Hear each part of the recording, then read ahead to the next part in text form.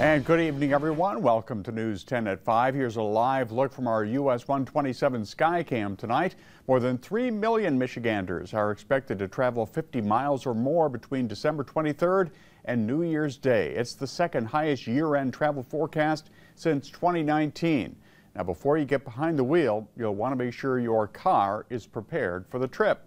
News 10's Mars Anderson is live tonight in Lansing with some advice to help us out. Hi, Mars.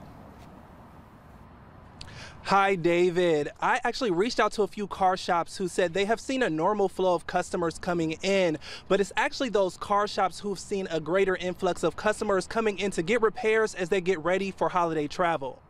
The holiday season is a busy time for drivers. It's also a busy time for car shops like Liskey's Auto and Truck Service in Lansing. A normal week is normally busy.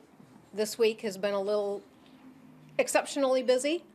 Everybody getting ready for holiday travels. Owner LeeAnn Carpenter says the shop is working on a variety of tire-related repairs for customers getting ready to hit the road for the holidays. Brakes, a lot of suspension issues, wheel repair, alignments, wiper blades, making sure that all their lights are functioning properly. While picking up her car for repairs, Stephanie Stiles says that she spent 10 years traveling from Chicago to visit her family in DeWitt for the holidays.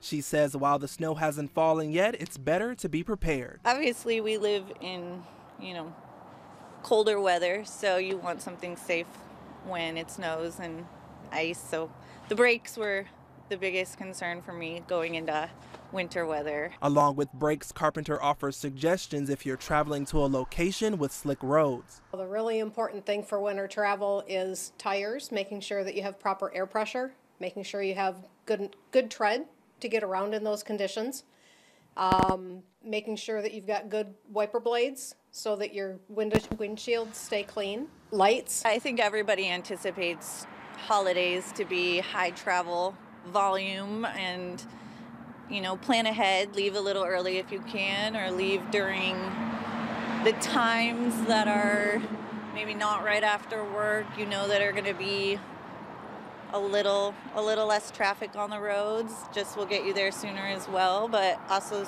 safely.